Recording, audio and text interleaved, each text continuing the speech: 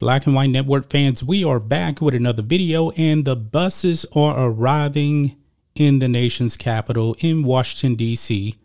Greg Abbott was not playing around when he said that he would actually bus illegal immigrants over to Washington, D.C. so Joe Biden can deal with them himself. Now, also, Florida Governor Ron DeSantis, who is the best governor in the United States, he said that he would even ship illegals over to Joe Biden's home state of Delaware so Joe Biden can deal with these people. Joe Biden has been an absolute disaster, folks. It's pretty clear. Even some Democrats now are coming after him for this. Even Beto O'Rourke. Now, Beto, I believe he's just saying this because he knows that illegal immigration is very, very unpopular here in Texas. But this man campaigned on that when he ran for the Senate. I want you Texas voters to remember that. Beto O'Rourke is just pandering right now because he needs the votes. But anyway, I digress. Ron DeSantis now has a message for the illegals who got bused from Texas over to Washington, D.C. because they're not staying in D.C. These people are making another trip. Check this out. DeSantis tells migrants on bus from Texas to D.C. do not come to Florida. Now, why is he saying that?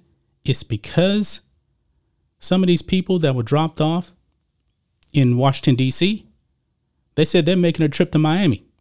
Ron DeSantis says, oh, no, you will not. So let's read some of this here over on the Hill. Florida Governor Ron DeSantis issued a statement on Wednesday telling migrants who were put on a bus in Texas and sent to Washington, D.C.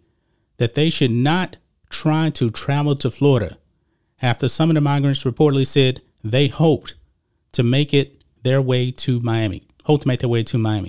Quote, to those who have entered the country illegally, fair warning, do not come to Florida. Life will not be easy for you because we are obligated to uphold the immigration laws of this country, even if our federal government and other states won't, DeSantis' office told Fox News. The warning comes the same day Texas Governor Greg Abbott followed through on a threat to bus migrants to D.C. in protest the Biden administration's halting Title 42, a Trump-era policy that allowed for the expulsion of migrants at the border for health-related reasons, aka the coronavirus. Some migrants told news outlets that they would not be staying in the D.C., but one person telling Newsmax their final destination is Miami. The Daily Beast spoke to 11 migrants who said they hope to end up in Miami and New York City. Now, folks, their best bet is actually to go to the People's Republic of New York. And New York, they're pretty leftist over there. They like open borders. They should go there. I would not go to Miami. The people in New York, at least the leftist politicians over there, they'll probably welcome you with open arms. I don't know how the Democrat voters, even though those people are pretty crazy, they're going to vote for Democrats anyway. Not sure how they actually feel about this. But anyway, quote, Florida is not a sanctuary state, and our social programs are designed to serve the citizens of our state, DeSantis' statement said, according to Fox News. If you have come here illegally, you have been done a great disservice by the Biden administration. They have encouraged you to make dangerous treks, oftentimes at great physical distress to you and your family. Sometimes this has even meant putting your fate into the hands of dangerous coyotes and human traffickers, it added. Yeah, because a lot of these people may end up going down to Miami on foot. And Joe Biden is definitely endangering these people. Folks, these people are coming from Central America. Most all these people are not from Mexico. They cross over into Mexico, and that journey is dangerous, man. A lot of people die over there, and I believe that Joe Biden has blood on his hands for doing that. Wide open border, that's not the way it's supposed to be. And Texans are being endangered, and it's going to get worse next month unless Joe Biden does the right thing and tightens up the border. We have immigration laws that he doesn't want to enforce because I said it before, man. This man hates Texas. He hates Texans. He hates red states. And he's doing this on purpose. because he hates you. So Ron DeSantis said, you're not coming here, man. We're not going to support you.